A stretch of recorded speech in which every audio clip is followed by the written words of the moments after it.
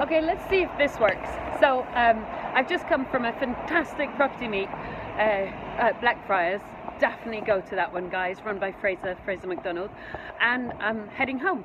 But I just want to talk about some stuff that we talked about our mentoring program at the weekend, which is about kind of the time cost of money. So I was chatting with some of the guys who, in my opinion, have been really quite successful developers, and we were just, I wouldn't say comparing because we weren't trying to put one ahead of the other, but we were just observing the differences between the kind of projects that I've done in the past and then the kind of projects that they've done in the past, and kind of looking at how much money the banks took and how much money investors took and how much money you ended up with.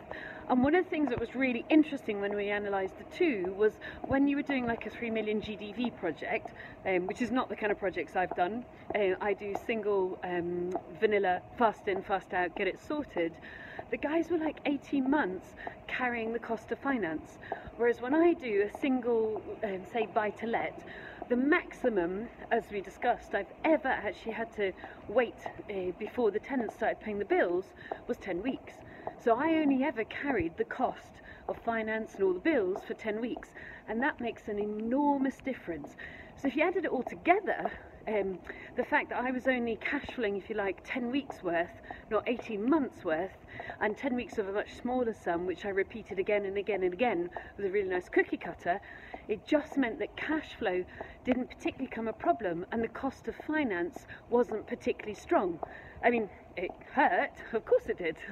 You know, the cost of finance is always a cost, but it meant that that cost of finance in the early stage of growth wasn't as difficult as maybe if you're carrying a 3 million GDV project and having to pay for all the costs on that, all the interest costs on that.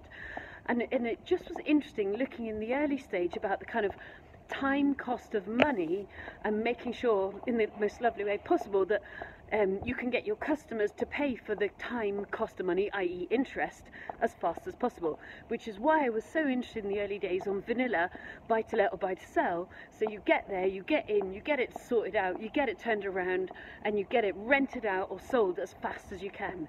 So just think about speed. But anyway, fantastic meet at Blackfriars. Definitely go. I've had a wonderful time talking property. Look, it's London and it's late. I feel like a little kid in the playground. See you soon. Bye.